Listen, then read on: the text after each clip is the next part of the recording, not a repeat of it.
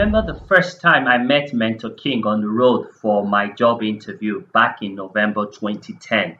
We had a lengthy discussion where he took time to explain his vision, first for the long term and then short term and immediate term. I listened attentively to every detail. Later, he paused and asked me how much I would want to be paid as a monthly salary, which I told him. He approved it and we continued our discussion. From my discussion, I sensed in my spirit that God has just brought me in contact with a man who was at a pivotal point in his career where he was about to take off and fly. He hired me on that day on the road. The next time we met was in my home at my dining table, where he came with the company file 001, where we spent the next couple of hours figuring out what kind of structure would best be suited for carrying and sustaining his vision and his legacy. The target was to bring his vision to reality.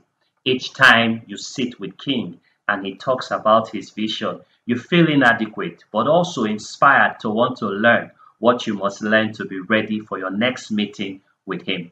By the time you meet, he would have moved on again to something higher. Then the cycle of feeling inadequate repeats itself again and again. But unknown to you, you are not only growing, but developing in stature as well. In your head, you think he's just pushing you and making you to chase him without giving you time to breathe. You want to stop, but your love for him, his vision, his passion, and how you have also seen his dream as a major part to you fulfilling your own life's purpose motivates you and keep you running. I liken my experience with Mentor King as a practical example of one of his favorite stories, which he often tells when making presentation, the story of the mother eagle and the baby eaglet. And it goes like this: live in your vision. King had a compelling way of telling his vision where you have no choice than to get on board and start running. Just like the eagle, King taught me how to see far into the future using what I see as my preparatory manual for today. Science has it on record that the eagle has a vision that can see its prey distinctly as far as 3.2 kilometers away. That is an exceptionally long range. No other bird or animal can see that far.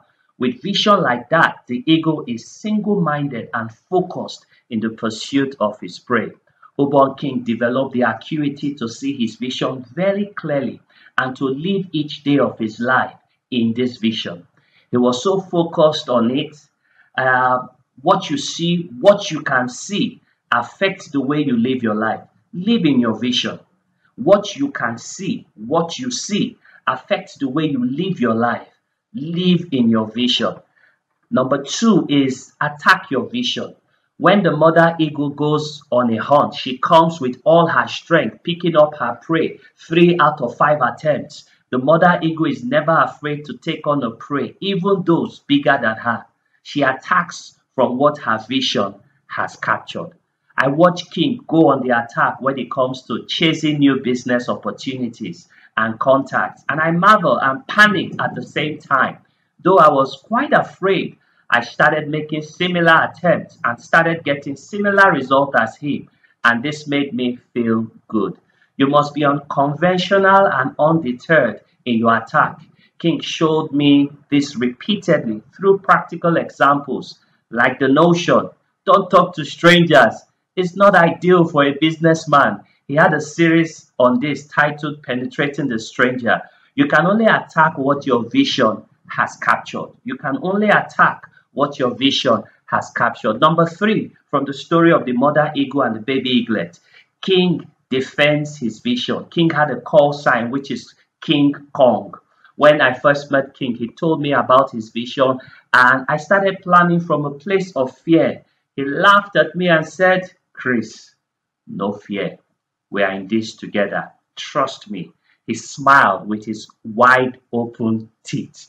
His presence and size were large and intimidating, which helped chase out my fears. Not that the Goliath had disappeared.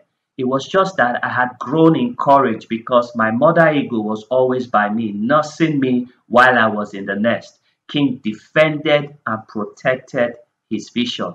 Fear will torment you, but courage or faith will excite you. The other thing about the mother eagle and the baby eaglet I can pull out from my relationship with Ubong King as we go on this tribute memory Thinkation 2021, Ubong King would always say the best way to get out of trouble is to first get into trouble. King solved problems through his vision. King solved problems through his vision. And he will always say the best way to get out of trouble is to first get into trouble. The mother eagle never runs away from a storm. The mother eagle never runs away from a storm. Rather, it uses the wind from the storm to soar higher and just cruise, conserving the energy with momentum.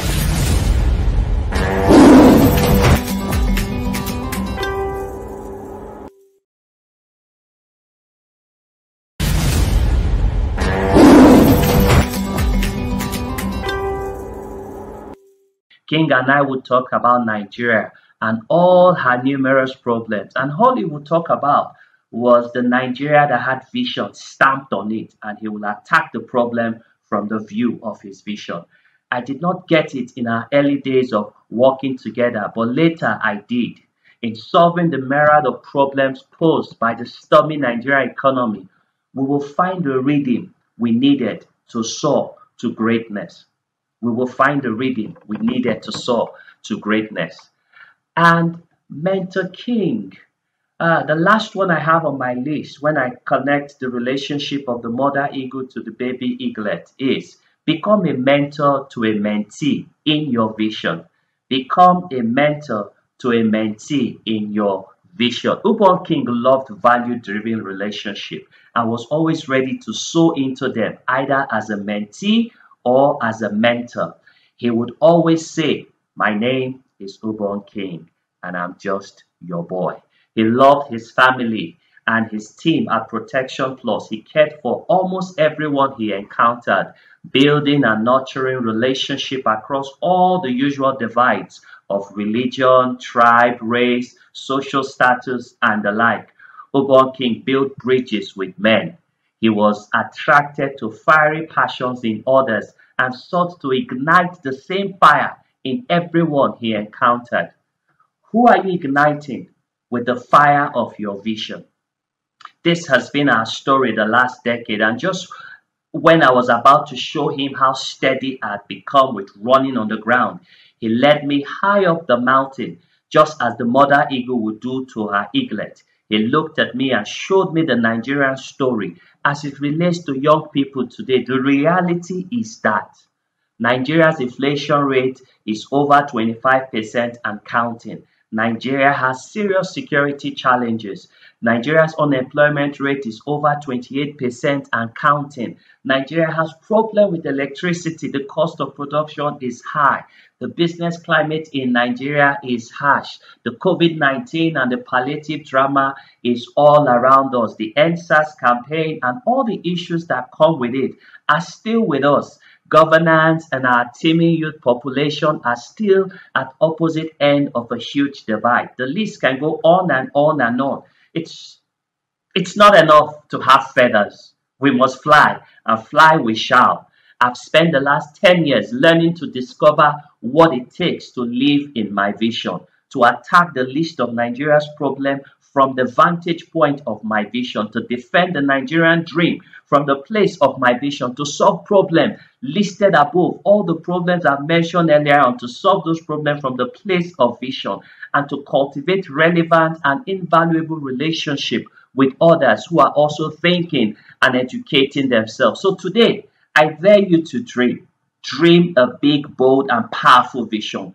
What if it all works out? As you dream, I ask you this question: what if it all works out as you have it in your vision?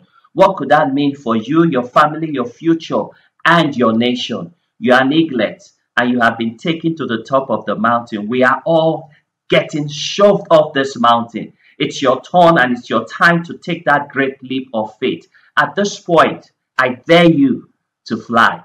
My name is Chris Aluta, and I am a mentee of Dr. Ubong King. His legacy lives on.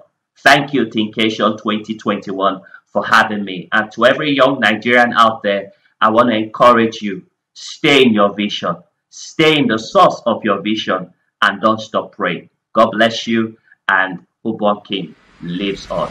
Bye-bye.